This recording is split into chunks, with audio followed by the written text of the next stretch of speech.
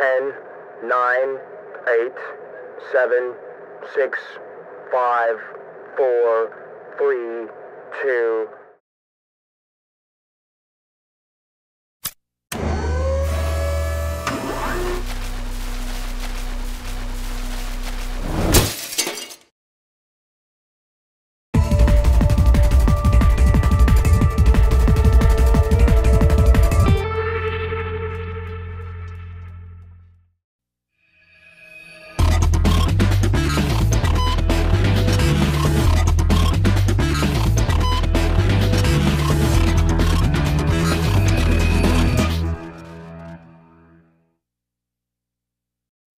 Celebrating junior bowling, elevating junior bowlers. This is Prodigy Bowlers Tour.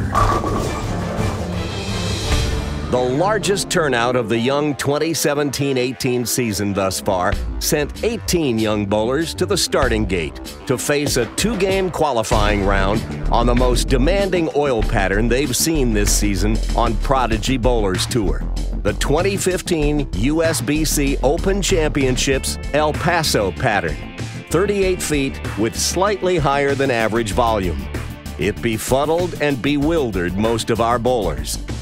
But then they heard the good news that of the 18 contestants, 10 would make the cut to advance to the stepladder finals, this time in a doubles format, with bowlers 1 and 2 paired, 3 and 4 paired, 5 and 6 paired, and so on. So let's meet our 5 doubles teams. Bowling as the 5th-ranked team are Christian and Nick. Christian is a 2-time Prodigy titleist this year, and Nick is making his 2nd appearance in as many weeks on Prodigy. They'll face our number 4-ranked team of Jacob and Brandon. Jacob was on our show 2 weeks ago, and this is Brandon's first appearance on Prodigy this season. Of all the regulars you see on Prodigy, he had the highest finish last summer at Junior Gold.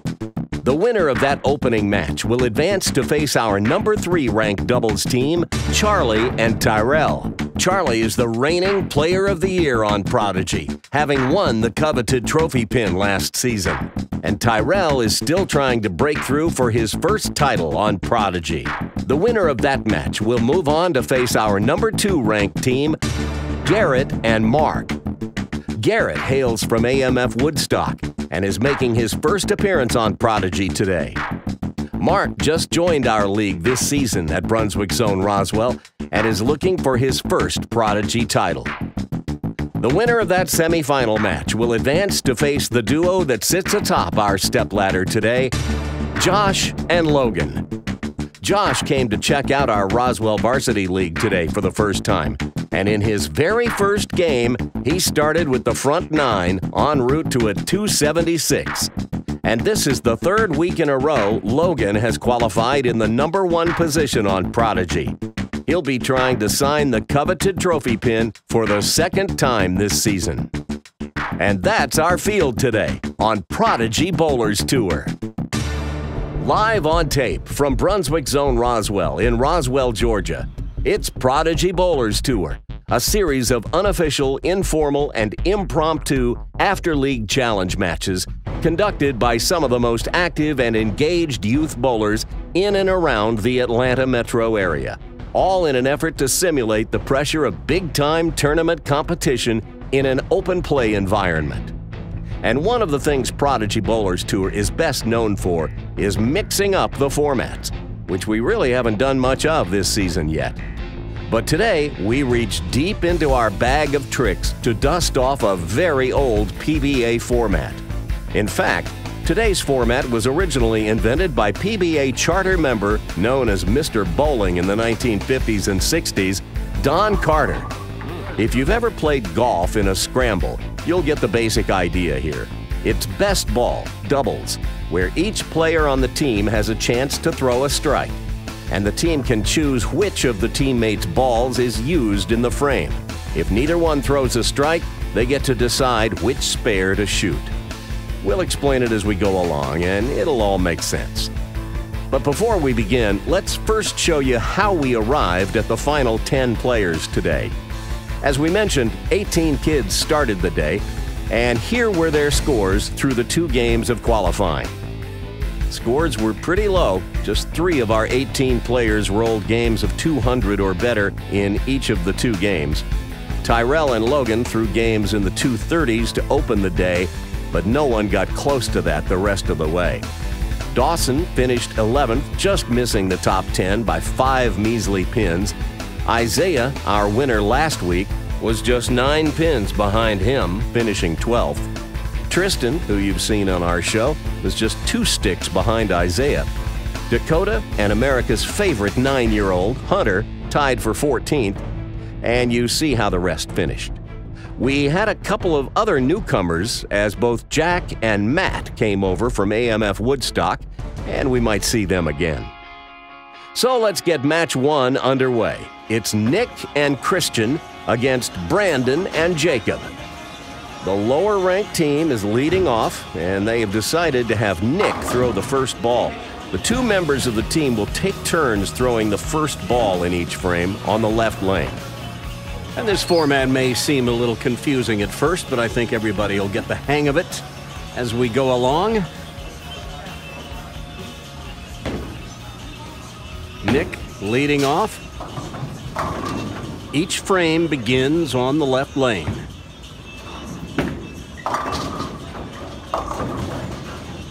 That one goes high, and he leaves a 6-pin, so Christian will have a chance to register a strike for the team if he can throw one on the right lane here.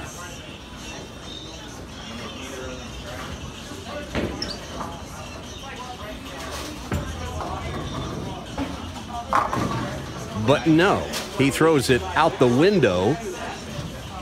And so the team of Nick and Christian will have to decide between these 2 spares which one they want to shoot, and the choice is pretty obvious here. Nick hits the reset button on lane 40 to get rid of the 1, 3, 6, 10, so they have chosen to go at the 6-pin. And now Nick left it, so Christian will have to shoot it. And he converts, and so the team of Nick and Christian begin with a spare. And that's how it works. Now you'll notice on the score sheet, we've put the players' names in the order that they opted to start. Nick threw the first ball in the first frame. Christian will throw the first ball in the second frame. And here on the other team, Brandon is going to throw the first ball in the odd-numbered frames. Jacob will throw the first ball in the even-numbered frames. We get our first look at Brandon this season.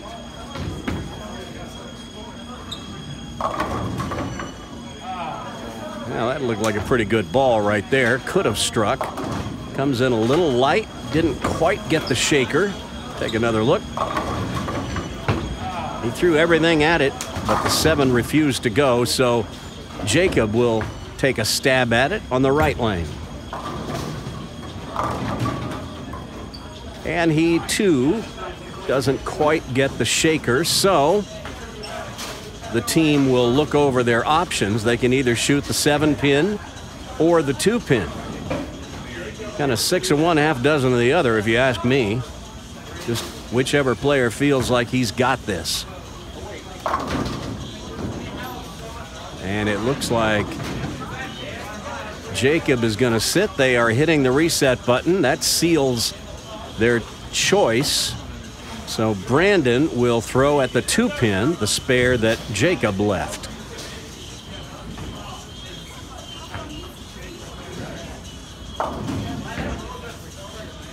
You only get one choice of a spare if neither player strikes.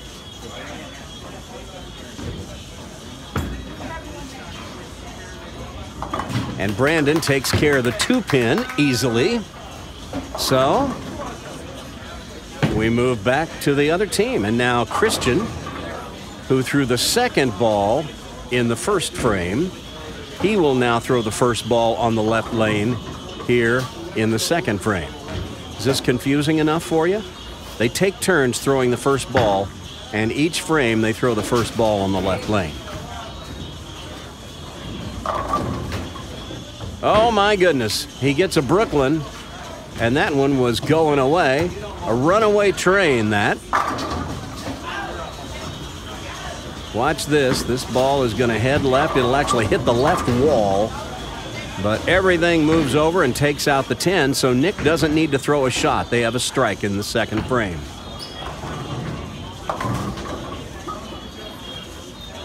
Jacob leading off in the second frame for his team, and he leaves the 1-5-7. So they'll be keeping their fingers crossed that Brandon can do a little better than that on the right lane. We expect some pretty high scores, even though this oil pattern that they're bowling on has been pretty challenging today. With both players having a shot at strikes each frame, we should see some pretty good scores.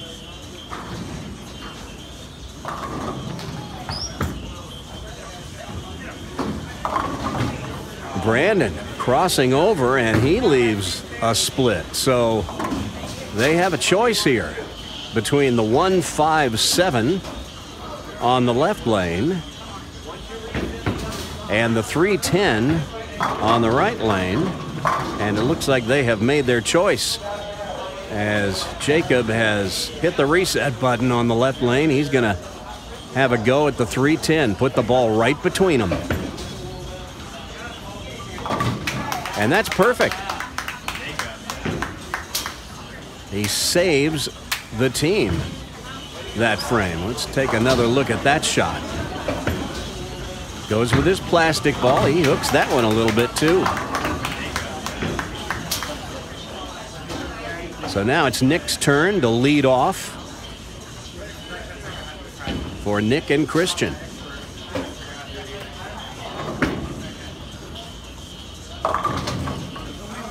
Goes high, and he's left a cluster there. The 3, 6, 9, 10. But his partner, now up on the right lane, will have a shot at getting a strike for the team.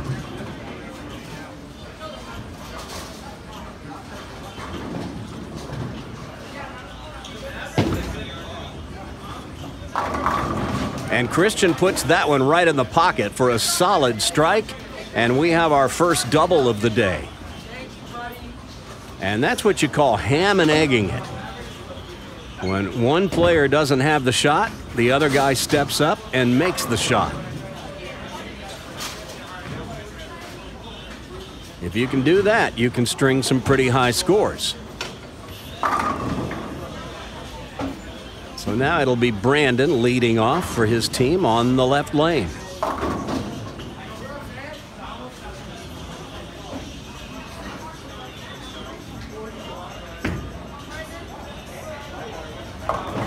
And that one just skidded a little too far before it finally read the back end. And Brandon has left what we call the Christmas tree, the 2-7-10. That's a split you don't see a right-hander leave very often.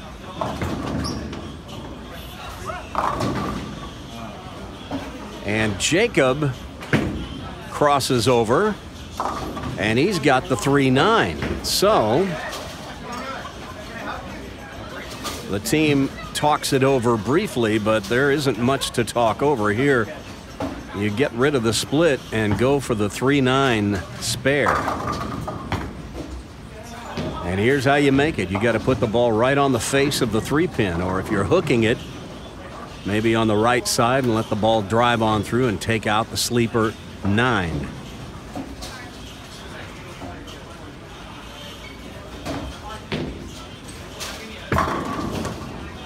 Uh-oh. Well, not what he had in mind. So an open frame for Brandon and Jacob in the third, as now it's Christian's turn to start the frame for his team. Looking to extend the lead to 36 with a strike.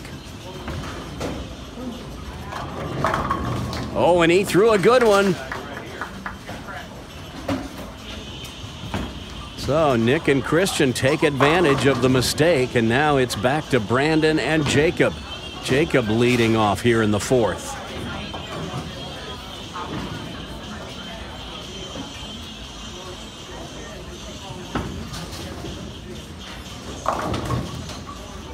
And that one just gets a little too wide, and it seems to hang out there.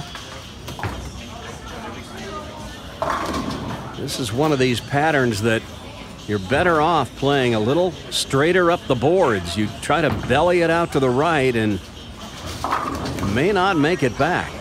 A 2-5-7-8. So Brandon will try to leave something a little easier than that, or just get them all.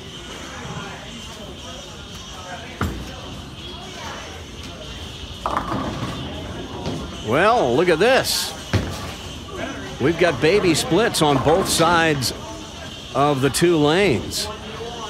And I'm not sure that one is all that much easier than the other. You've got you see the two of them are talking it over. Which one do you want? Pick your poison here. They're not sure. You've got the 2-5-7-8 on the left lane. You've got the 3-9-10 on the right lane. And they've got a real conundrum here. Which one do you want? Let's take a look at these. Here's how I would shoot the 2-5-7-8. Put the ball over to the right of the 2. Let the ball drive through and take out the 8. And the 3-9-10, you put the ball over to the right of the 3 with some hook so that it'll take out the 9 and still deflect enough to take the 10. They've made their decision. I think I would have shot the other one. And that's back-to-back opens. And now the lead for Nick and Christian is 47, and they've got a double working. So they are in the driver's seat in this match right now. And Nick will lead off here in the fifth frame.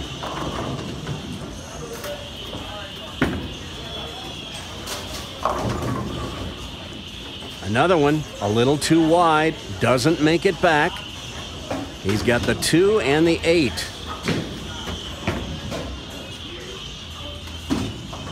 So let's see if Christian can keep the string of strikes going for this team.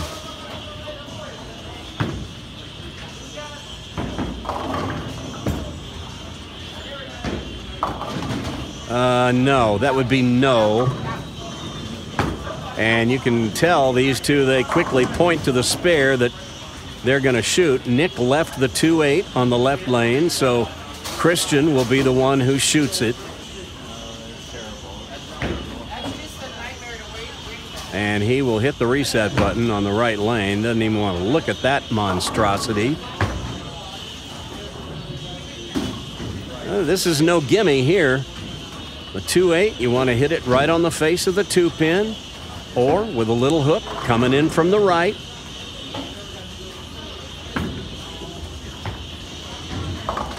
And he takes care of it. So that's a good shot by Christian. And the team of Nick and Christian remain clean through the first 5 frames.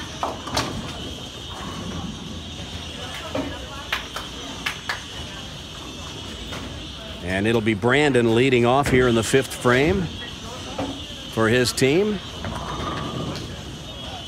First time we've seen Brandon on Prodigy Bowlers Tour this season.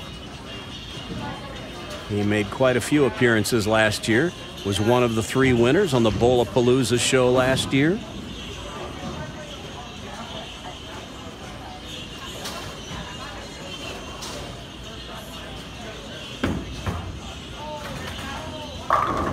Oh, that was a pretty good ball there.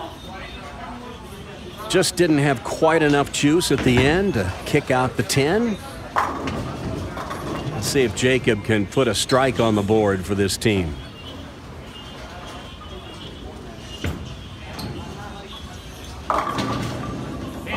Well, that's one way. He comes in high just as the ball is starting to cross over, and take another look at it. Through the nose, and look at this, the 2-pin coming off the wall to clean up the rest. We'll see his reaction here. Yeah, baby. Big smile and a big high five. So finally a strike for Brandon and Jacob. And now Christian up on 39.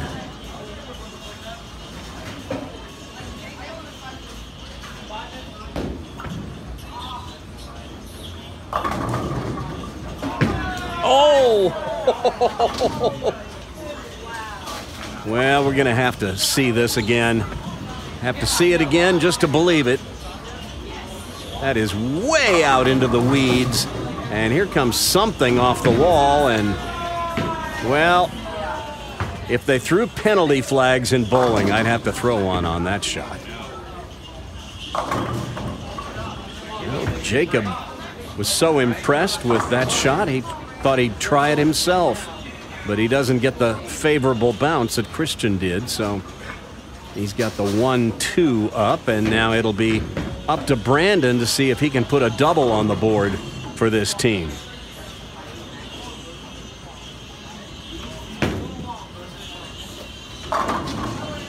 If he can strike here, he'll cut the lead to 35.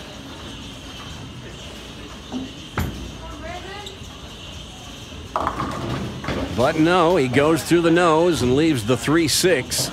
So either way, they're going to have 8 on the first ball. They just got to decide which of these two spares they want to shoot. The 1-2 or the 3-6. You know things are not going well for your team in best ball doubles if you're spending too much time deciding which spare to shoot.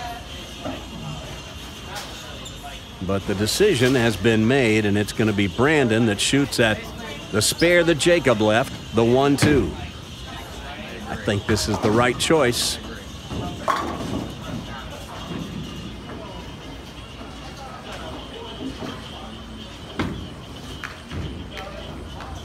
And he covers it easily. But they need strikes, not spares. As Nick up in the 7th,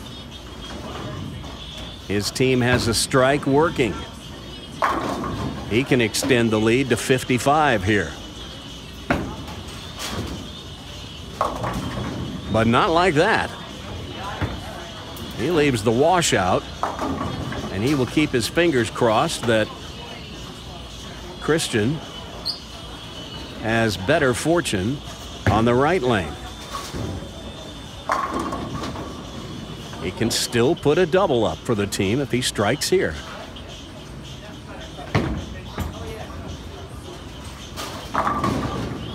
Well, Christian is getting more than his share of good breaks this game, I'd say. A crossover strike there. A runaway train, as it were. Here, we'll look at it again.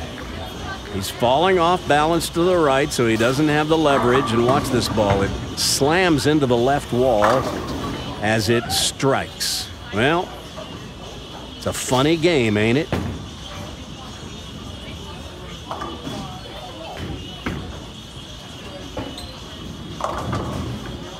Another pretty good shot by Brandon that time. It just didn't quite get up. Thought he had about the right line. He may have thrown it just a touch harder, and it just didn't read. The 2-4-5. See if Jacob can get a strike.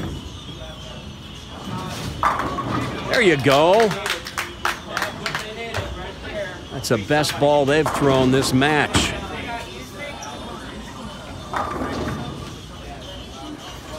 So Jacob with his second strike of the match, and we'll watch it again.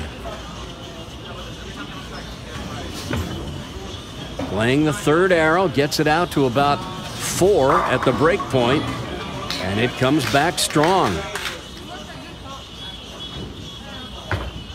But now Christian with a chance to extend this lead even further with another strike.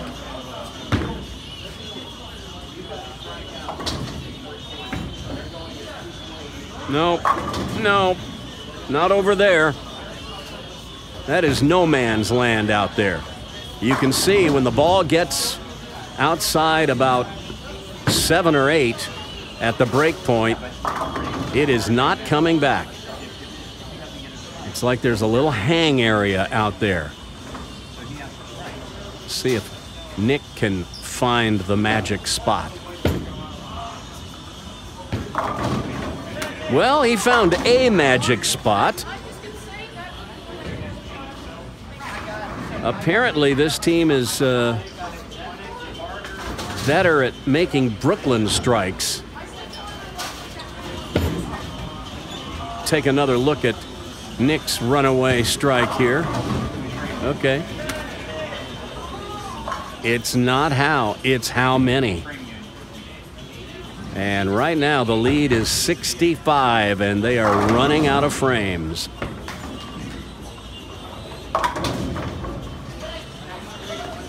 Jacob goes through the nose and leaves the 6 pin. Well, at least that's a makeable spare.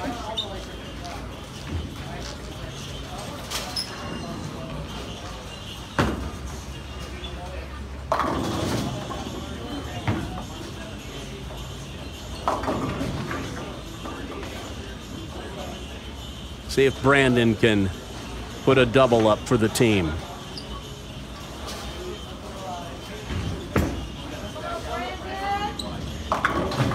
Oh, he just reared up at the foul line.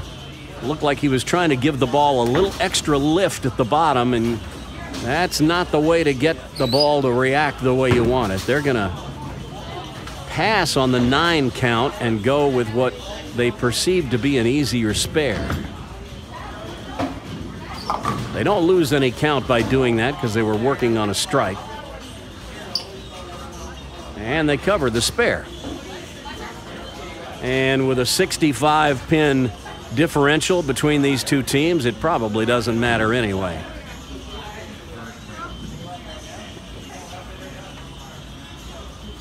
They're getting pretty close now to being able to just put this one away. As a matter of fact, I think Nick can do it on this ball. Oh my goodness, he gets 6.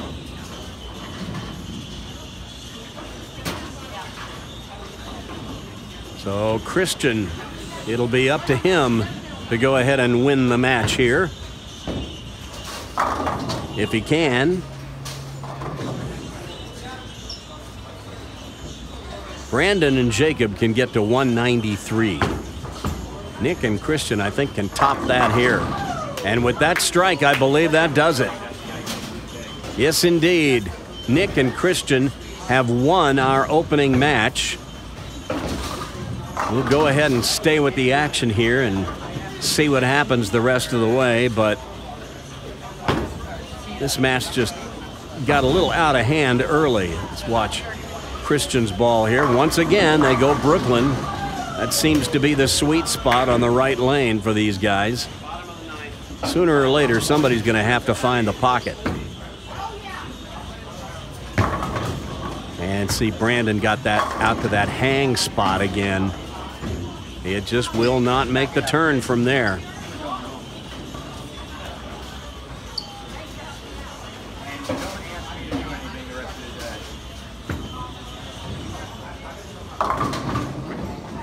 Through the nose, the 3-6. You want the 3-6 or the 1-2? Didn't we have this choice earlier in the match? I don't remember. Seems like we might have. In any case, it's going to be Jacob going for the 1-2 and covering it.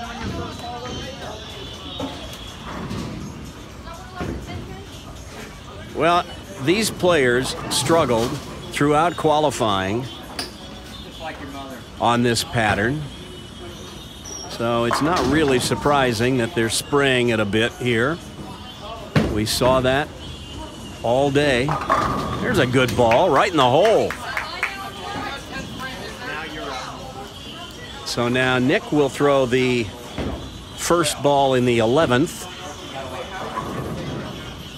The 10th frame works like all the other frames. If Nick doesn't strike on this ball, Christian will have a chance to throw a strike on the right lane.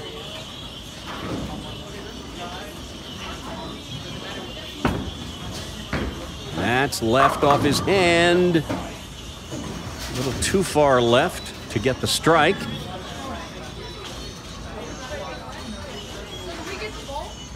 But they can still shoot .268 if they can get 2 more strikes here. Christian will try to get the 1 in the 11th here for his team.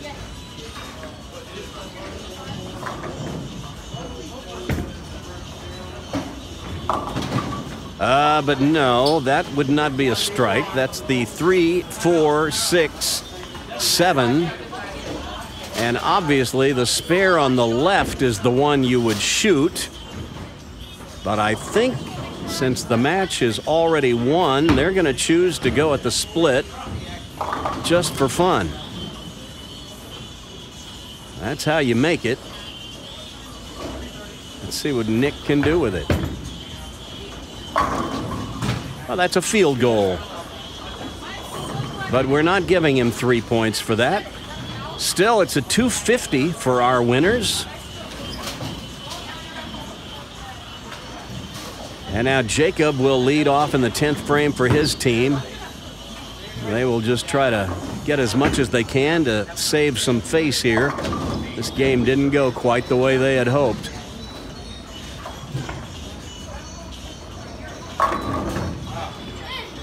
Week 10.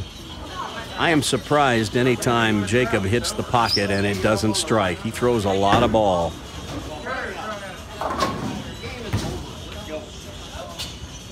So Brandon is going to go ahead and throw one over here on the right lane.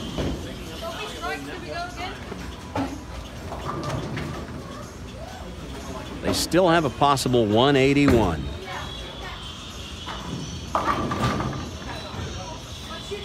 But he goes high and leaves a wide open split. And again, I believe Jacob, he wants to shoot at the split. Doesn't really matter at this point. They've already lost the match. So, yep, he's going to go for the 410. Here's how you make it, if you're going to make it. Just slide that 4 over into the 10. It looks easy on paper. Pretty good try. But a big win for Nick and Christian. They take care of Brandon and Jacob, and Nick and Christian will be moving on to face Charlie and Tyrell in our next match when we return. If you bowl Youth League in the Atlanta metro area and would like to have Prodigy Bowlers Tour come to your local bowling center, have your youth director or general manager get in touch with me by emailing me at randy@prodigybowlerstour.com. We're looking to fill some dates this season and would love to take the show on the road to where you are. And here's some exciting news for those of you who live outside the Atlanta metro area and would like to have Prodigy come to your bowling center. We're currently working out the details of a pilot program that would enable us to have Prodigy tour cities all over the country. You've asked for it, and we hear you. It's too early to reveal the details, but stay tuned. As soon as we get this pilot program together and have ironed out the kinks, you might soon be the next host of the soon-to-come Prodigy Bowlers Satellite Tour. Keep watching Prodigy to get more details as we can reveal them.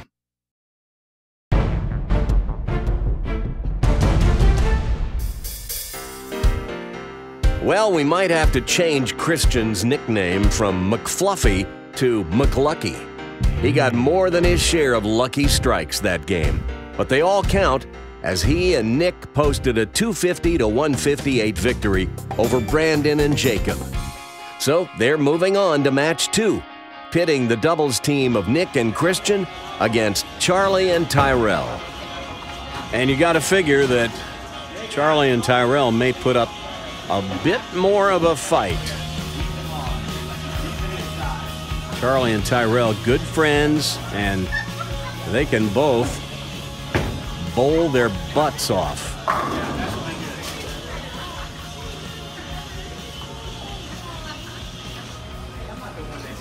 Christian and Nick have decided to flip the order. Christian's going to lead off in the odd numbered frames this time. Buddy goes high and leaves the 3-6 here in the first frame.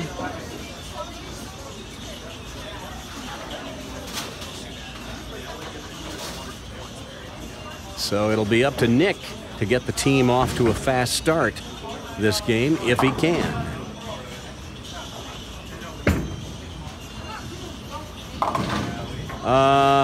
No. I believe we call that throwing it off the world. Well, they're discussing it. Is there really anything to discuss here? They can't be seriously thinking about shooting at the spare on the right lane, can they?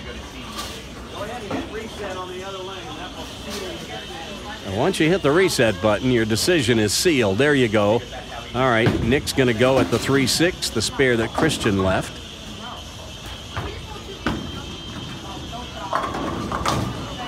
And fortunately, he was throwing plastic, and that ball doesn't hook, because it looks like he might have missed his target left. All right, our first look at Charlie today. He is going to lead off in the odd numbered frames. And Charlie finds that hang spot that everybody's been struggling with. I think he's not real happy with the way that one came off his hand. It's not every day you see Charlie leave the 1-2-5-9. So it'll be up to Tyrell to get a strike in this first frame for their team.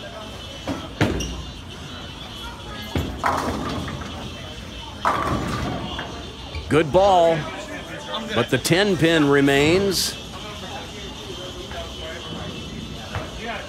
And so Charlie hits the reset on the spare he left on 39, and he will move over to the right lane and shoot what Tyrell left, the 10. He switches balls, goes to his urethane that doesn't hook much, and go cross lane straight at it. And he throws it in the moat. Okay. All right, well, he's a little stunned by that, but we've seen some spares missed these last couple of weeks on Prodigy. Nothing surprises me anymore. So Nick leading off in the second for his team. And once again, he pulls it left and leaves the 1-3-6 this time. So Christian will move over to the right lane and see if he can register the first strike of the match.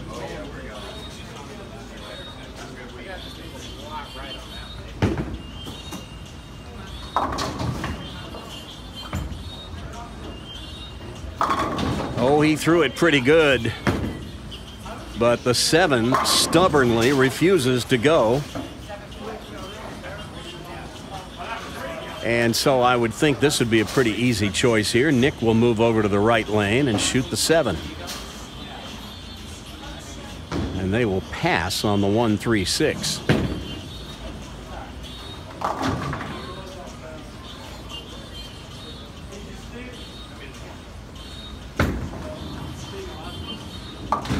No problemo.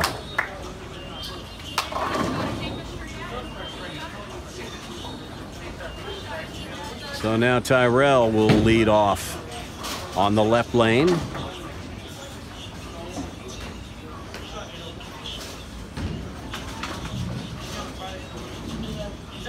His team down by 10.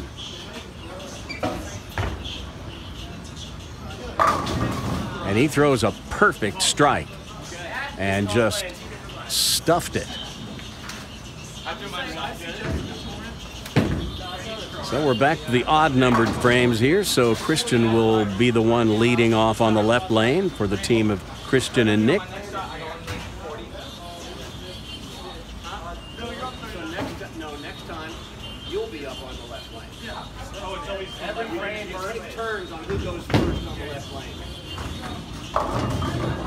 Just a little light. Doesn't quite catch enough of the head pin to take out the 2. So Nick will move over to the right lane. Let's see what he can do.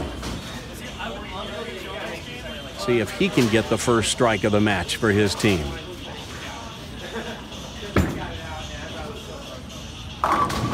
And another Brooklyn. These guys are having a hard time finding the pocket, but they're having remarkably good fortune hitting Brooklyn. Watch this. This time the 3-pin is going to go to the wall and slice out the 6 and 10. Parker Bone III would be pretty proud of that strike, but I don't know about a right-hander.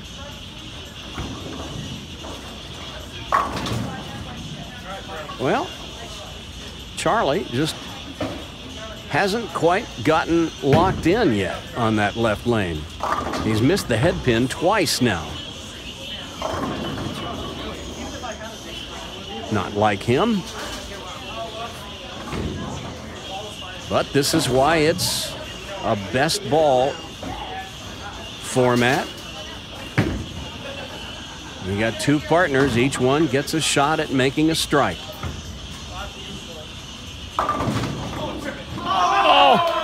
Oh, man! What was that? That's a tripped 4-10. Watch this. The 4 and the 10 are up, and then they go out.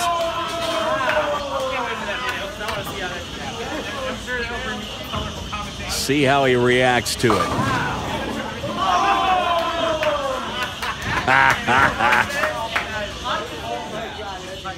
All right, Nick on the left. And you can see that ball, it got into that hang zone. It just doesn't want to make it back. He's either going to have to move left or move right and play a little straighter up the boards.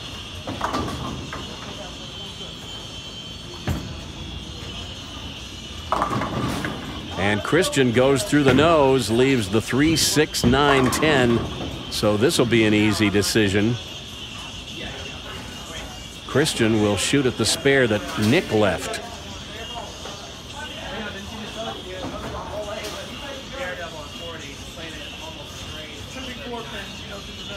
He hits the reset button on the right lane, and that seals the decision.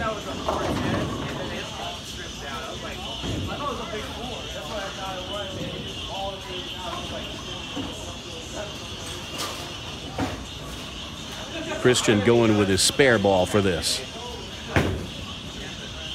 And he's going to have to think twice about what he's doing here. He steps back. Will go through his routine again.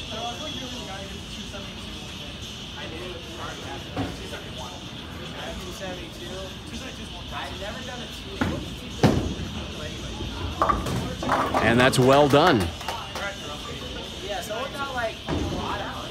But now, even though they started with an open, that double has closed the gap for Charlie and Tyrell. Actually, it's Tyrell who's been doing all the work so far. He has a chance to put his team up here if he can strike on this ball.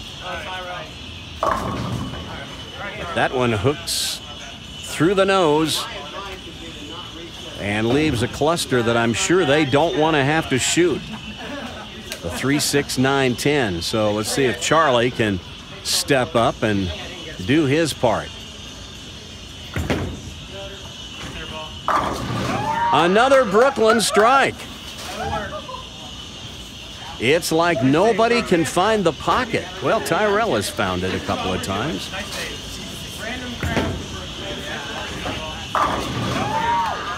And he gives it the left-hander's motion, as if to say, yeah, if I was Earl Anthony, I'd like that strike.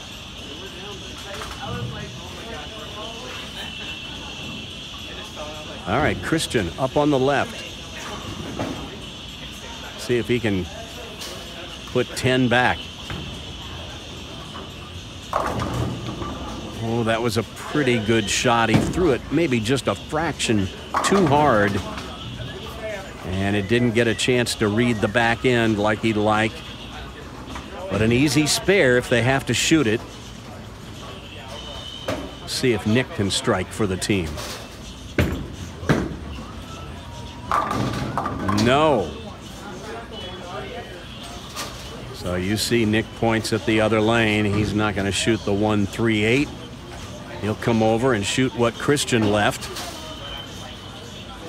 A much easier spare.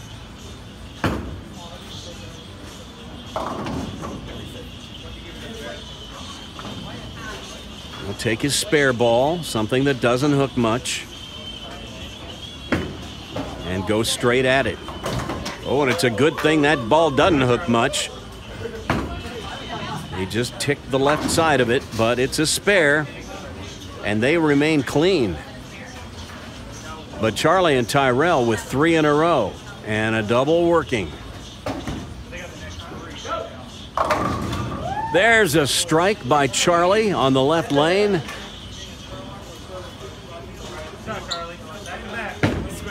So now that's a 4-bagger. And we'll watch Charlie's reaction to this one. He's like, yes, finally.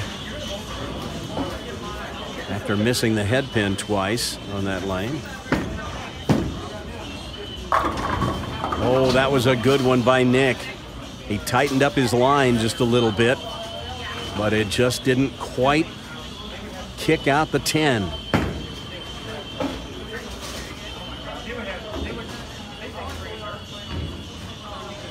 Christian will try to strike for the team on the right lane. But not that way. And Nick, being a traffic cop back here, points to the left lane saying that's the one we want. So it'll be up to Christian to shoot the 10-pin. Once again, he goes with his plastic ball.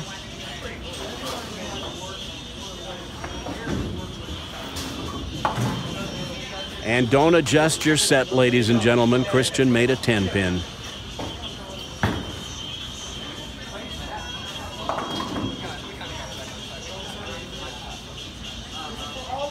And now Charlie and Tyrell looking to add to this 4-bagger they've got working.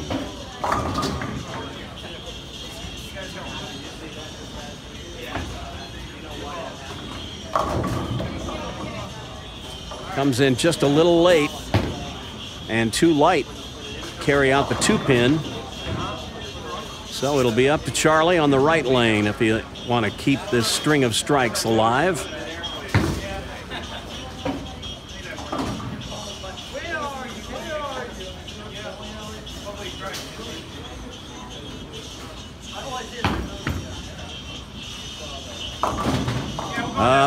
No. Yeah, pretty easy decision here which one you're going to shoot at. So Charlie will move over to the left and he will shoot at the 2-pin, the spare that Tyrell left. And they will sweep the Greek church away. They don't even want to look at it.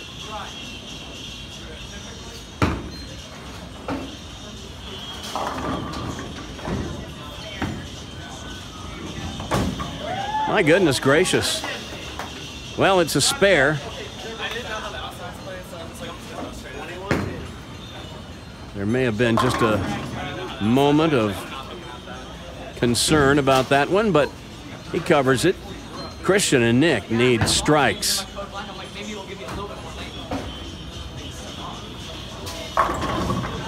Boy, there is another 10-pin. They've thrown some pretty good balls that didn't get rewarded this game.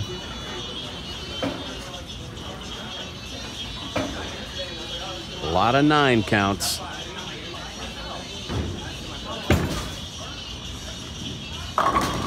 And another Brooklyn. And this time he trips the 6. Watch the 3-pin go to the wall. And he liked that one.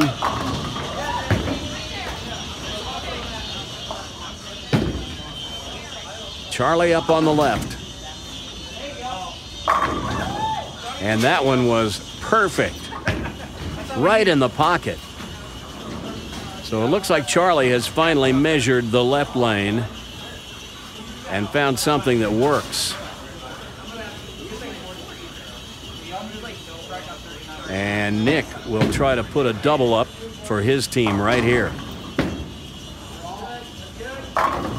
There's one. So that cuts the lead to 11. Christian and Nick are going to try to make a game of this at the end.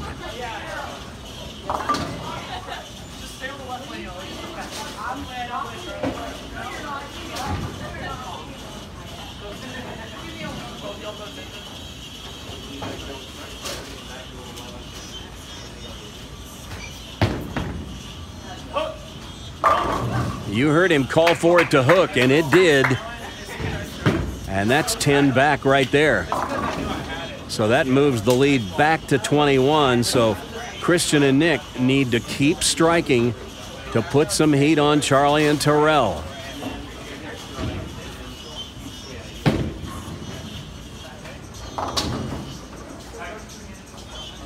Got to keep this going. Oh, he gave it the big loft. And you give it the big loft, that gets the ball to skid further down the lane before it reads. And that is not the way to play this pair of lanes. So it's up to Nick to keep the string going.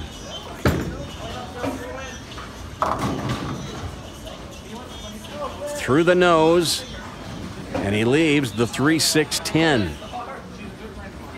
Do they want the 3-6-10 or do they want the 1-2-5-9? They're going to reset the left lane, so it's going to be Christian going at the 3-6-10. If you watched our Prodigy shorts in the summer, you know he had a little issue with this spare. And he double dribbled it, but he managed to get it on the inside. That's not the way we draw it up. Watch this. He's going to double dribble it. But somehow it manages to hold line enough. And he's like, yeah, I'll take it. And I'm not apologizing. Charlie to put this just about out of reach. There it is. So now it's a 34-pin lead. Let's project out.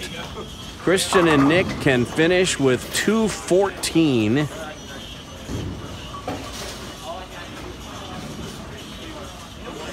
Charlie and Tyrell may need, let's see, are they going to need a mark? Well, let's see what Christian and Nick do first. Oh, that's wide. You can tell when they get that ball out to about the 5 board. At that distance down the lane, it is not coming back.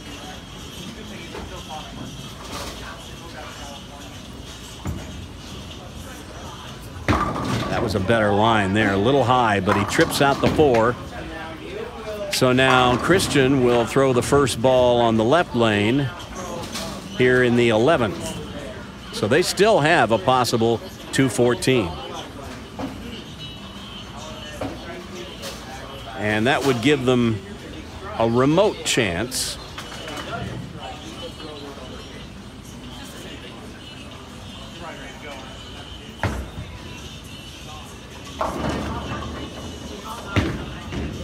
Takes a moment, sets his feet carefully. That's smart. Oh, look at this. Well, he pulled that one. Pulled that one clear to Athens. All right, see if Nick can step up and put the strike on the board. Left. Another Brooklyn. Well,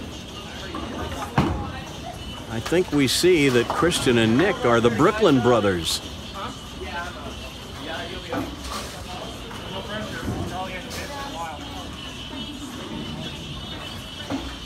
So they're going to be in the two teens.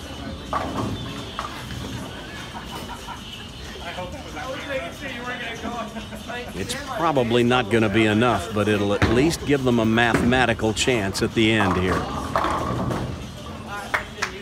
There's a 9 count, and Christian will take one shot at getting all 10 here on the right to give his team a 2-14.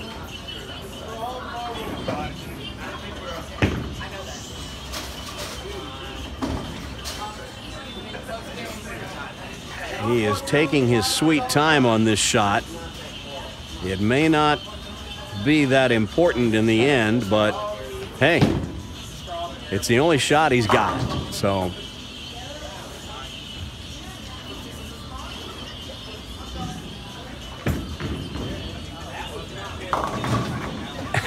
that's not what he wanted. So they will take that 9 count on the fill ball. So it's a 2-13. And Charlie and Tyrell just need a few pins here, I believe. I think it's something like 4 pins. We'll add it up after Tyrell throws this ball. He is taking his time setting his feet.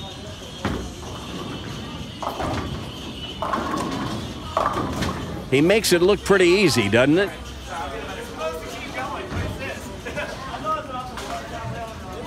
Ball goes through the nose. He leaves the 3-6. Let's watch his reaction to this as that pin was spinning on the floor. He's saying, okay, come on. Not to be. So that's 8. See if Charlie, well, that's enough. Even if they have to go with the 8, that was enough.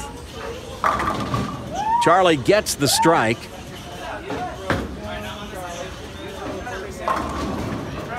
So Charlie will throw the first ball in the 11th. They still have a possible 258. And Christian and Nick are done for the day.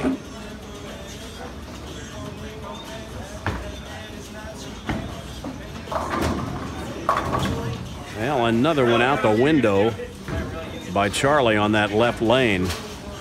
We have seen that. Not just by him, but we've seen it by a number of players today. You get that ball a little bit wide on the right lane, it is not going to recover.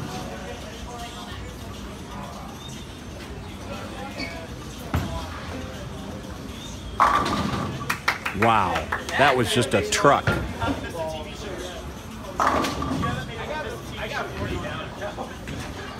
And so Tyrell will throw one on the left lane and see if he can close things out with a 6-bagger. This is more like the scoring I expected to see today. All right, well, you know, however you do it, it still counts. 258 to 213. That's what I'm talking about. Charlie and Tyrell are moving on. They will face our number 2 ranked team, Mark and Garrett, next.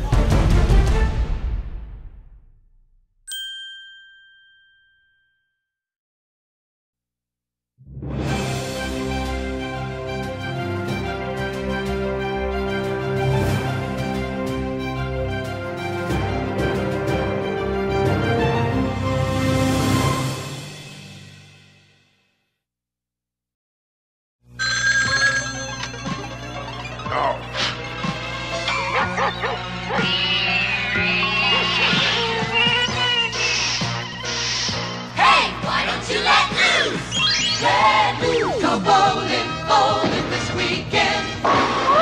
Have fun, go bowling, bowling this weekend. Let loose at Valley Bowl. Take the Valley Highway or Academy exit to security.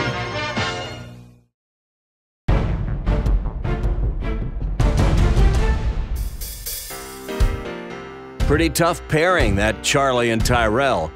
They ham and egged it about as well as you possibly can and got 10 strikes in firing a .258 and ousting the team of Nick and Christian. So Charlie and Tyrell are moving on to match 3 to face the team of Mark and Garrett. Now, Garrett came over with the group from AMF Woodstock last week when we had 5 kids from that bowling center join us for Prodigy, and he was the only one that didn't make the show. So he's just glad to be in the top 5 today. Charlie will lead off, and he just ticks the head pin and leaves the 2-4-8. So he will call on his partner Tyrell to see if he can do a little better.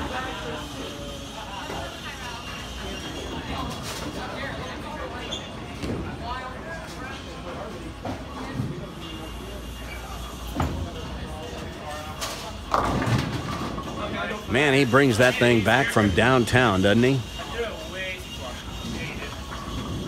The 2-pin. And Charlie resets the cluster on the left lane, and he will take the 2-pin. Goes with his urethane. No, he doesn't. Maybe he should have. He whiffs the 2-pin. Well, I've said it before. Nothing surprises me anymore. All right, Garrett. First time on Prodigy. Let's see what he can do. Oh, he's running them out. In the first frame, he's running them out. Well, he's an excitable boy. Let's take a look at this. He takes that backward step like Pete Weber. In good balance. He likes it. Don't use up all your energy too soon. Would be my word of advice. All right, Tyrell up on the left. Trying to make amends for that first frame. Crossing over. 9 and a wiggle is all he gets.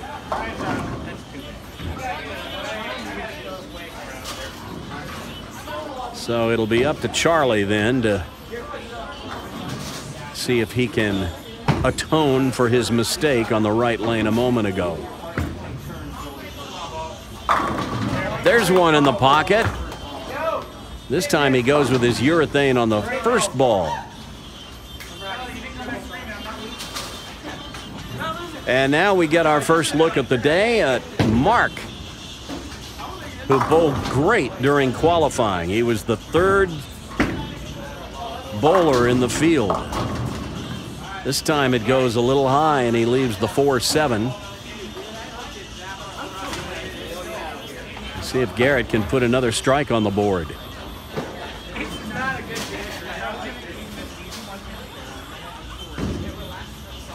I have a feeling they're going to need a few against the pairing of Charlie and Tyrell. Well, that seems to be a popular reaction on the right lane going Brooklyn. So do you want to shoot the 4-7 or do you want to shoot the 6-10? I think for a right-hander that choice is really pretty simple. I'd go at the 2 on the left. You're less likely to chop it.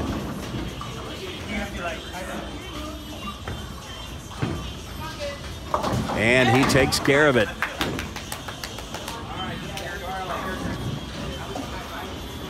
So it'll be Charlie up on the left lane as he has been leading off in the odd-numbered lanes for his team all day.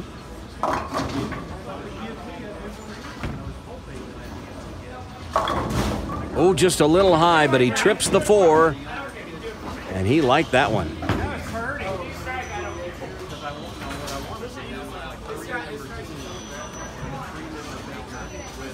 So Garrett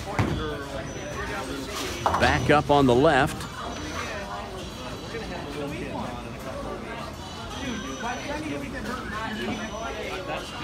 See if he can repeat the feat that he accomplished in the first frame.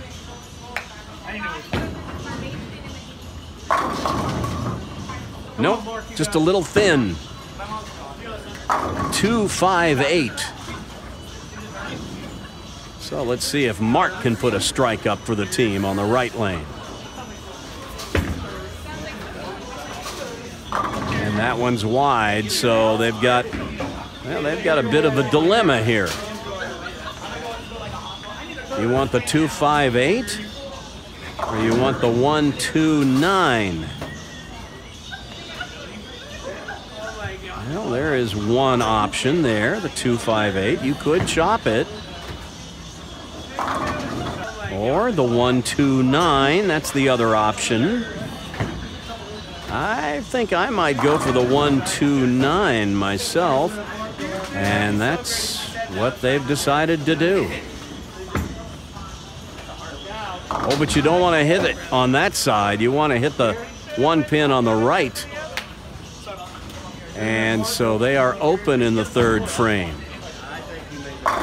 And you don't want to make too many mistakes against Charlie and Tyrell. They will make you pay.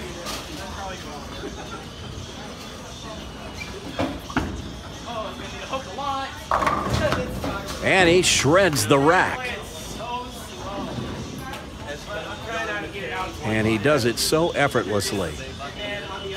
Tyrell's a big guy, and that ball looks like a marble in his hand.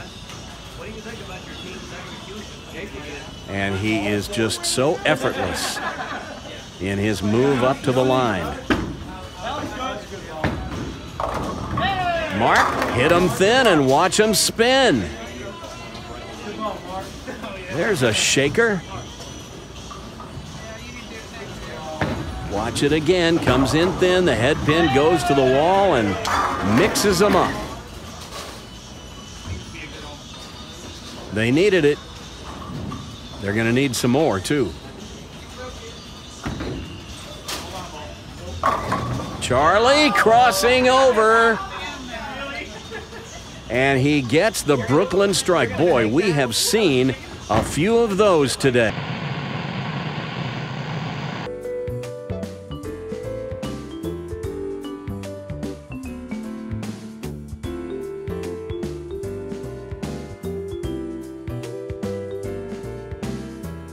Oh, he is back up in the seventh.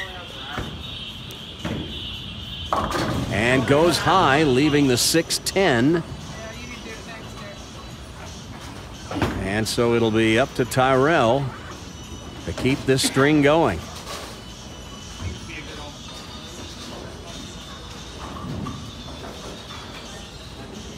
So he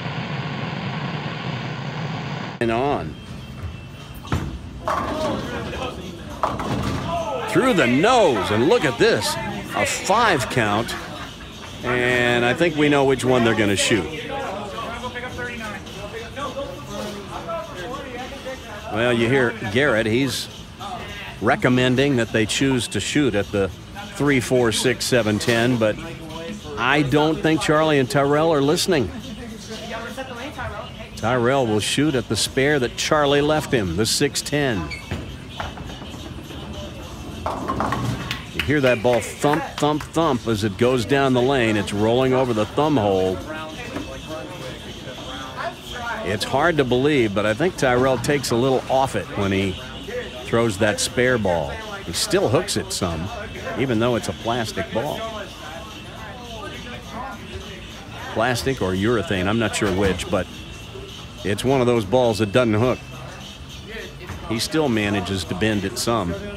All right.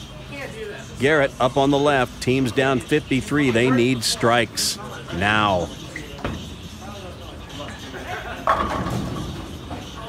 Oh, he threw that one pretty good. Just doesn't get the 10 to go. So it'll be up to Mark. Got to get a string of strikes started. Hope for the best. Oh, that could have been a wall shot, but the head pin came off the wall and got the 4 and the 7, but it knocked the 4 forward. So Garrett has chosen to shoot at the 5, the easiest spare in bowling. Oh my goodness. He missed it by 6 inches. And he can't believe he did that. I bet he hasn't missed a 5-pin that much since he was a prep bowler, which was a few years ago. So, well, 65 pins now. Charlie and Tyrell just stay loose the rest of the way. Try to stay lined up. Well, that's not how you stay lined up. He leaves the 10.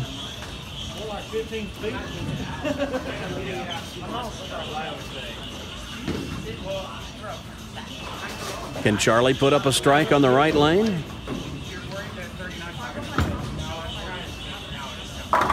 Yes, he can. So projecting forward, Garrett and Mark have a possible 192. Charlie and Tyrell are going to have to open twice. And Garrett and Mark are going to have to strike out. There is the 3-9. If they don't strike here, the best they will be able to shoot is 182. And Charlie and Tyrell can pass that on their next ball. Well, not to be. You want the 3-9 or you want the 2-5? I think they have chosen, or have they chosen? They're still talking about it. There are the choices. The 3-9, the 2-5. They have chosen the 2-5. And Mark covers it.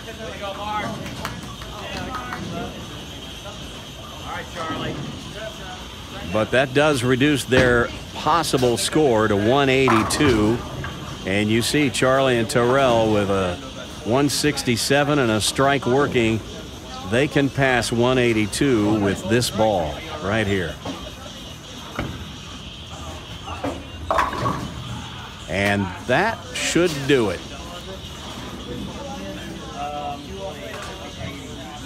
That would give them 185 in the 8th and 193 in the 9th if they took that 8 count and missed it. But there's a strike, and that will surely lock it up. That'll be the score they choose to take. So we see who's moving on to the championship match.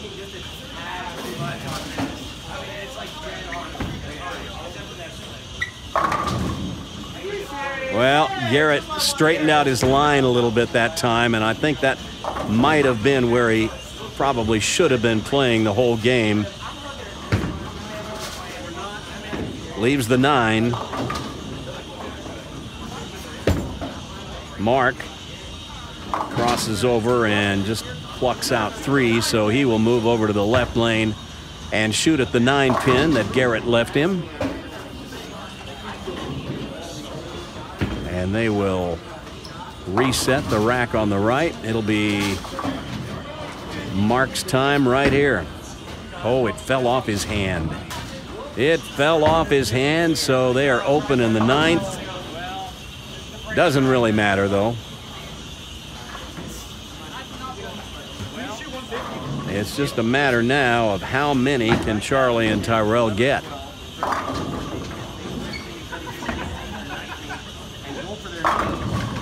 There's a ringing 10.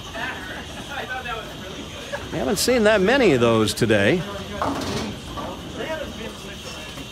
seen a couple, but watch his reaction. Oh, he thought that was good. Can't believe that didn't strike. I think we've all been there.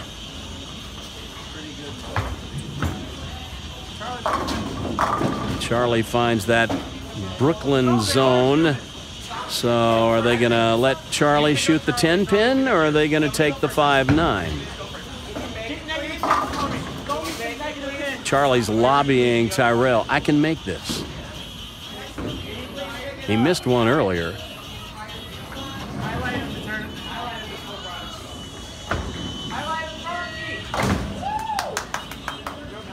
But he made that one. And that's a 10th frame. Because this format is so different, it isn't available in the software that the Bowling Center has for the overhead score sheets. So we're keeping score by hand, so it's easy to understand why they don't even know it's the 10th frame when it's the 10th frame. Charlie will throw the first ball in the 11th. He's decided to go try another ball. Wants to throw an exploratory shot here in preparation for the championship match.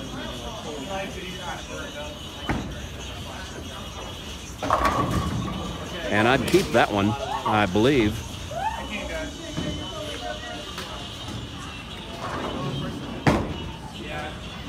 So a 236 to follow up that 258 that they fired in the previous match. That's pretty good bowling there.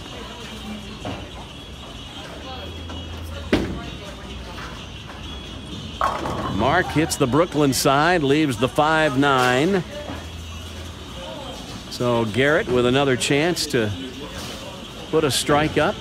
He began the match with a strike and got all excited, but he hasn't really done much since. Let's see him finish strong. Well, the super washout is not what he had in mind. So he will move over to the left and take the spare that Mark left him and see if he can put one more spare on the board. That'll give the team another chance at a strike. Or not. Or not. So it's Charlie and Tyrell who are going against Logan and Josh in the championship match next.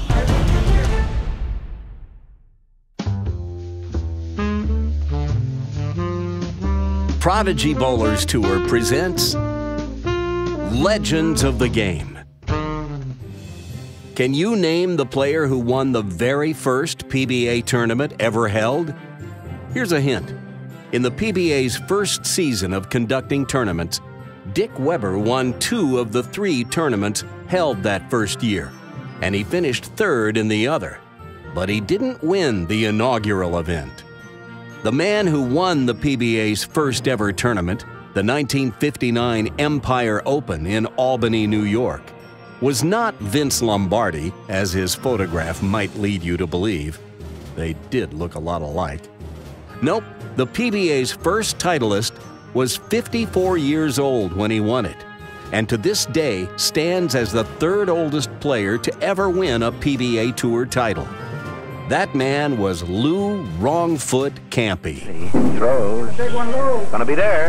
He's in. Lou Campy was born in Verona, Italy, where he was a bocce player as a youth, which accounts for his unorthodox style of bowling, where, as a right-hander, he finished his delivery by sliding on his right foot. In 1947 and 48, Campy paired with Andy Varapapa to win the BPAA Doubles Championship. Then he won it again in 1957 with Lindy Faragelli as his partner. Campy averaged .202 for 715 games in the old All-Star Tournament, the precursor of what has since become known as the U.S. Open. That's a phenomenal average for the time, when bowlers were rolling rubber balls on wooden lanes with shellac and later lacquer finishes, and 200 games were a rarity. Plus, back then, the All-Star Tournament was a real test of endurance, demanding bowlers to finish 100 games over the course of a week. Don't let his peculiar style fool you, though. Campy could really string the strikes. He was on the highest scoring team in the eastern half of the United States in the 1950s and early 60s. And he made frequent appearances on television, stringing strike after strike, like you see him doing here, bowling a 279 on Championship Bowling. Listen to Earl Anthony tell of how Lou Campy caused producers of a television series to extend the dates of the show just so they could stay on as long as Campy kept winning. In 1957, an energetic promoter named Lou Marks, along with proprietor Nick Gianos of the Bowlmore Recreation in New York City, came up with a novel idea. Sponsored by Sara Lee, a 13-week TV bowling show called East versus West pitted the top bowlers from the geographical areas against each other. Lists of the top bowlers were drawn, and a 51-year-old named Lou Campy out of Dumont, New Jersey, famed for his wrong foot delivery, was selected to start for the East. The idea was that as bowlers from the respective areas lost, the man next in line would then appear. Campy would have none of that.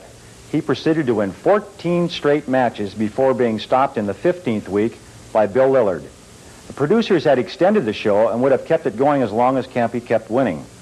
Of the 14 men Campy defeated, 13 of them went on to be elected to the American Bowling Congress Hall of Fame. Lou Campy, one of the true legends of the game.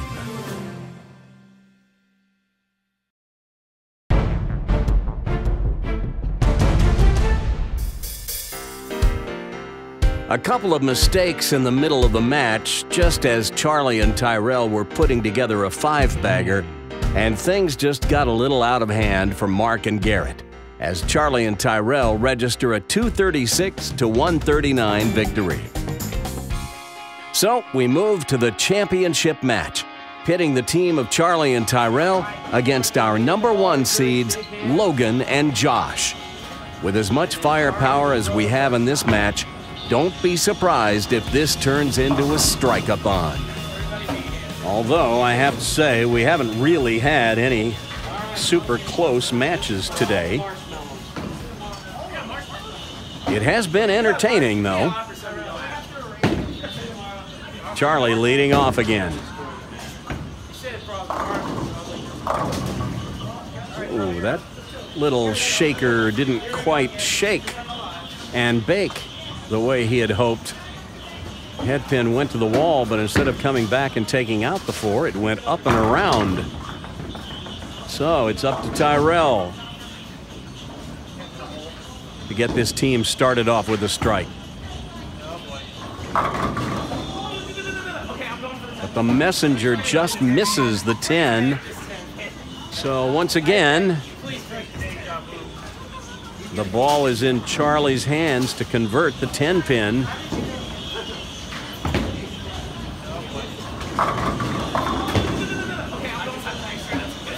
Yeah, he kind of wanted that one.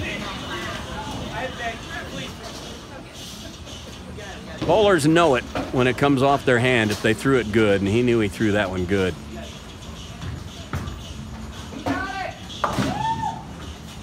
And they are celebrating Charlie making a 10 pin. Watch his reaction to this. He's running them out, running out 10 pins now. All right, this is the first time you've seen Josh on the show. This kid can really rev it up.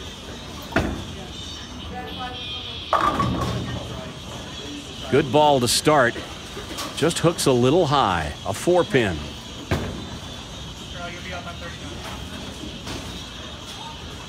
And now his partner Logan, who has been on a streak lately. 3rd week in a row he qualified in the #1 position. Going with his urethane, playing down and in today. I think that's the smart play.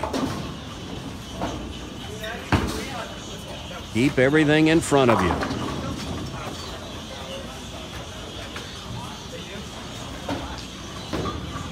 So Tyrell moving over to the left lane, leading off in the second.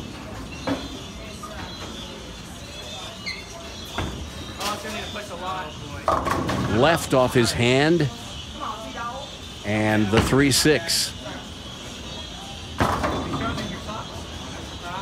But they get a second try at a strike. See if Charlie can deliver right here.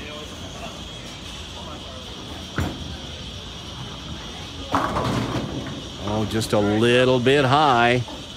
Tripped out the 4. Had the 4-9 standing, but they will pass on the 3-6, and Tyrell will shoot at the 9.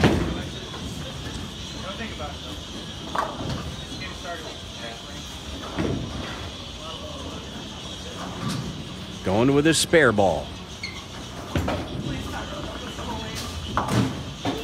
And takes care of the 9 pin. All right. Logan will lead off for his team in the second frame, and I got to tell you, in the warm-ups, Logan was lost.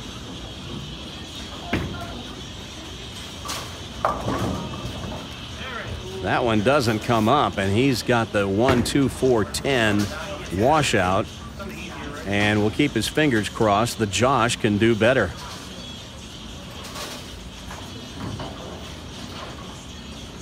These two lanes seem to be playing rather different.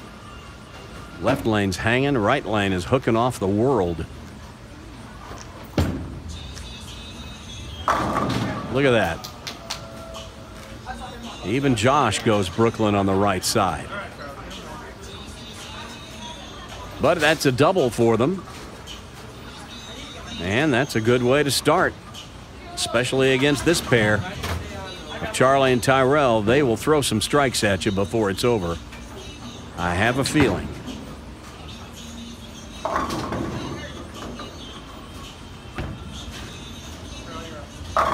Well, that's not the way they would want to throw the strikes, but it counts the same as a good one. Charlie crossing over, gets that Brooklyn, and we'll see. Yes, he gives it the left-hander's move. All right, Josh up on the left. And we have a balk.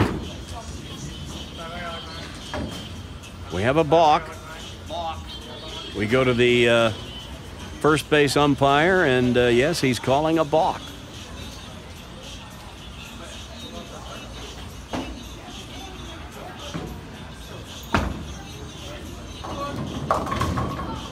And Josh finds that hang spot on the left lane. You just can't get it there. Nobody's been able to bring it back from there yet.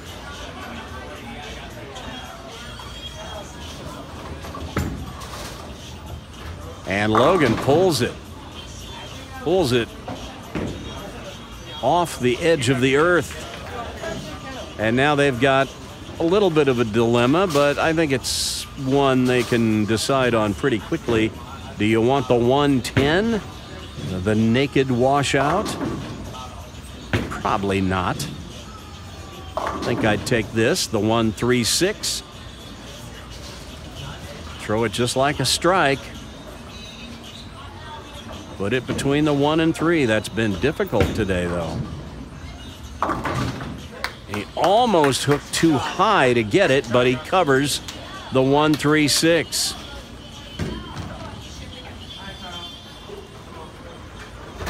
So we've got us a close match, about what I expected.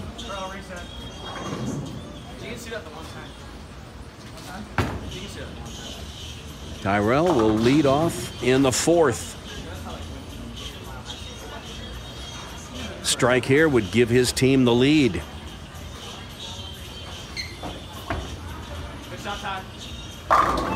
And that is perfect.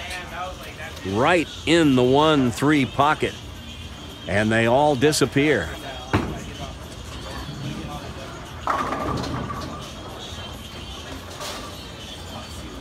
So now Logan will move over to the left lane to throw the first ball in the 4th for his team.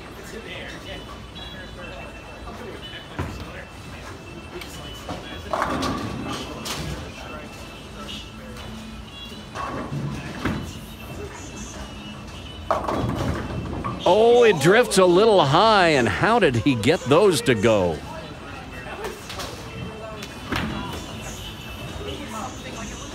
Watch this. Watch the 2-pin. Oh, it's not the 2-pin. It's the head pin that came back off of something. I don't know how that happened. Charlie hooks through the nose and leaves the 3-6.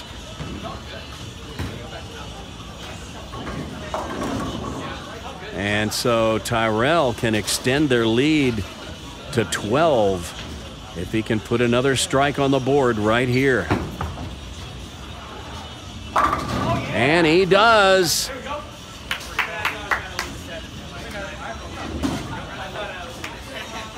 I guarantee you this pair of Charlie and Tyrell won't go down without a fight. But neither will Josh and Logan. Josh shot .276 his first game of league this morning. First game he ever bowled in this house. And he mixes them up there. Now, I say the first game he ever bowled in this house. He's probably bowled tournaments here before, but he came to try out our league this morning. And the very first game, he started with a 9-bagger. And there were a couple of those. Light shakers. So the lead is back to 2 for Charlie and Tyrell. Left. But a Brooklyn. Well, that left lane is touchy. You get it too far to the right, it stays right. You miss a little left and it goes left. And if you get lucky, you can trip the 6 and get a strike. And that extends the lead back to 12. Josh and Logan need to keep striking just to keep pace with Charlie and Tyrell. Logan up on 39. That's left. Oh, not quite. We almost saw another Brooklyn. Watch this. This is going to get so far Brooklyn, he sends everything over to the right. And the 10 is just laughing at him.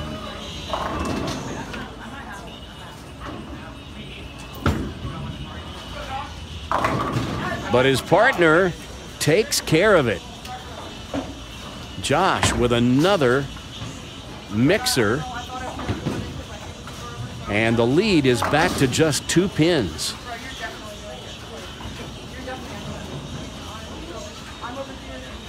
And Charlie up in the 7th frame.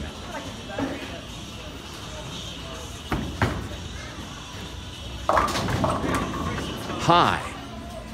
And the 310 baby split.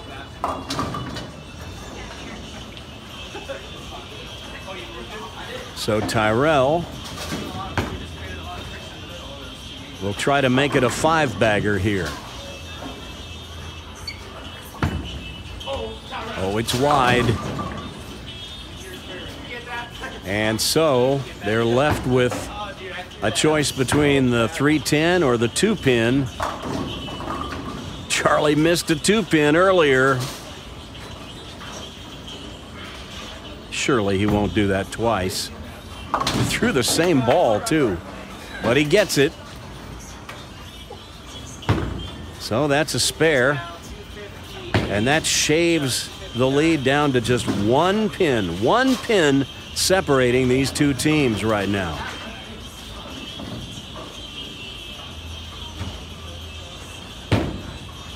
With Josh up on the left, trying to take the lead. And he gets a strike, and Josh and Logan move up by 9 pins now.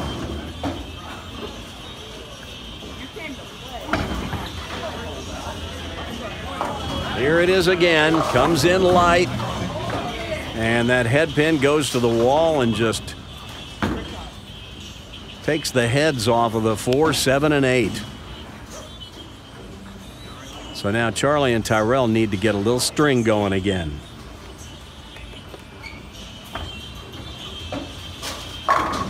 Well, that's how you get it started. That is how you get it started.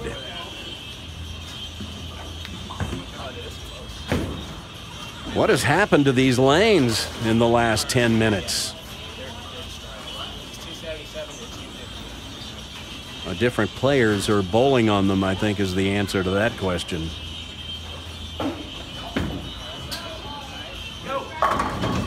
And Logan right up the track and right in the hole. And now the lead is 19. But Charlie can cut it to 9 if he can catch a double for his team right here.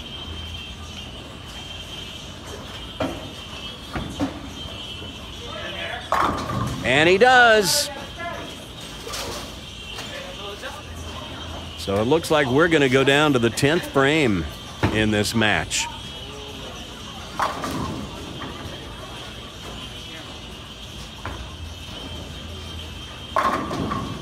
And Josh will try to get that foundation strike right here.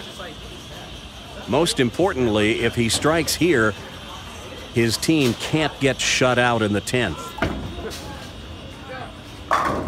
And that's what he gets, is a strike in the 9th, and the lead moves out to 19 pins now.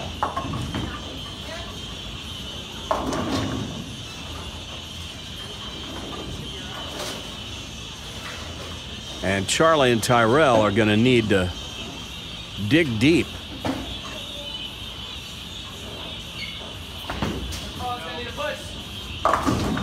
Cuts that one short and leaves a split.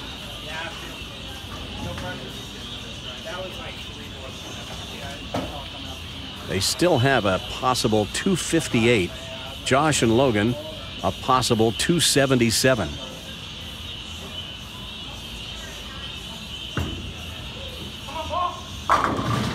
Oh, man, he threw that one good. Watch this one again. Oh, he can't believe that didn't strike. And look at here. We have another situation. This is what happened. Watch this. He leaves the ringing 10, but the pin setter swept it off. So, as we have said so many times in the past on Prodigy, this is unofficial, informal, and impromptu competition, non-sanctioned. So Tyrell, rather than shooting the 10 pin on the right, we have told him, you make the 10 pin out of this spare on the left, we'll give you a spare. And we'll leave it to the judges to decide if there's some question. I don't know. What do the judges say? They're giving it to him. Okay, so we're giving him a spare. Not sure how that happened. I think I would have given the thumbs down on that one, but we're giving them a spare. One of the quirky things about Prodigy Bowlers Tour is we don't always follow the rules. If this were sanctioned competition, you would, of course, have the 10-pin reset. But, hey, we're here to have fun. Charlie in the 11th. And that's a 5 count. That's the 1, 2, 4, 8, 10. So surely Tyrell can do better than a 5 count. That would be my advice. Get more than 5.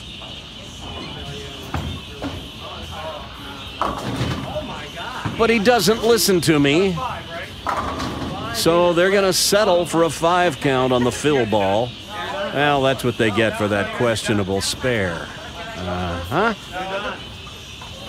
So a 232. It still really doesn't matter much. Josh and Logan with a 187 in the 7th and a double working and a 25-pin lead. They just need a few pins, and this is going to be wrapped up. Logan will do the honors. Brooklyn, and another strike. Well, it's fitting. that the championship would be decided on a Brooklyn strike. We had a few of those today, but here it is. This was the winning ball. And the 5-9 go out late. It wasn't pretty, but it was a strike. Josh will throw the first ball in the 11th. And he puts another one up, so they are in the 270s. And if they can get one more strike, it'll be 277 to finish.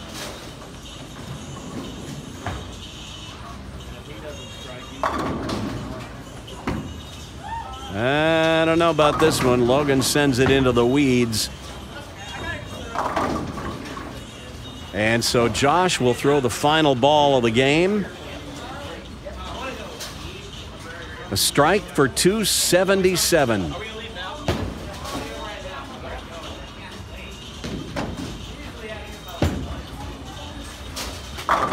And another Brooklyn. Well, Josh, who started the day with a 276, his first game in league this morning, finishes the day winning on Prodigy Bowlers Tour with a 277. And when we return, you will see Logan and Josh sign the coveted trophy pin. Now, bring the spirit of Prodigy Bowlers Tour to your bowling center with Prodigy Bowlers Tour t-shirts and sportswear, including collared shirts with the Prodigy logo printed on the back to show that you support junior bowling. Check out the entire assortment of Prodigy t-shirts in the Brownswick store. Visit PRODIGYBowlersTour.com to see the selection. See the ash gray Celebrating Junior Bowling, Elevating Junior Bowlers t-shirt, or the Who Will Win the Coveted Trophy Pin t-shirt. Or maybe you'd want the one that says, I've come to get my bowl on, right on the front of the shirt, or simply, Bowl Me. There's a t-shirt that says, Bowling. You probably don't get it because it's mainly for smart people. And if you're a proud parent with a junior bowler, we've got a t-shirt just for you. And how about this t-shirt? You're bowling an 8th grader. Prepare to meet defeat. Available in grades 1 through 9, most in both adult and kid sizes. And finally, the shirt that reads, Bowl better, have more fun, take lessons. Then maybe you can keep up with me. The Brownswick store is powered by the people at Cafe Press, and all of these shirts are available right now. Just go to PRODIGYBowlerstour.com and click on the link to be taken right to the store. PayPal and credit cards accepted. That's PRODIGYBowlerstour.com. Get your bowl on and bring the spirit of Prodigy Bowlers Tour to your house. Order now. Go to PRODIGYBowlerstour.com. That's PRODIGYBowlerstour.com.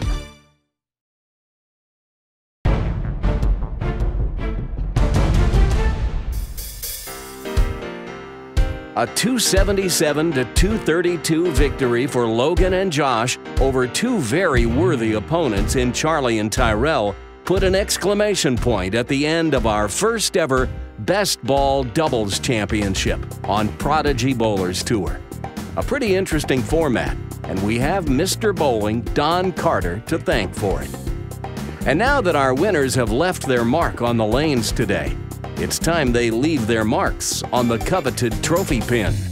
Well, congratulations. This is your first time at the ceremonial pin signing. You get to put your name on it and date it. Today is 10/14/2017.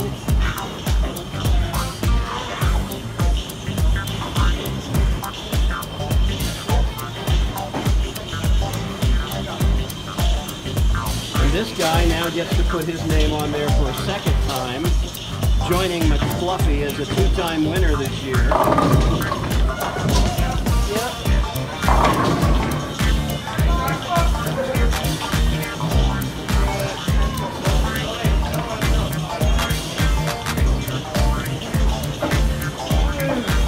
Now, Josh, I have to ask you, you came over here today for the first time.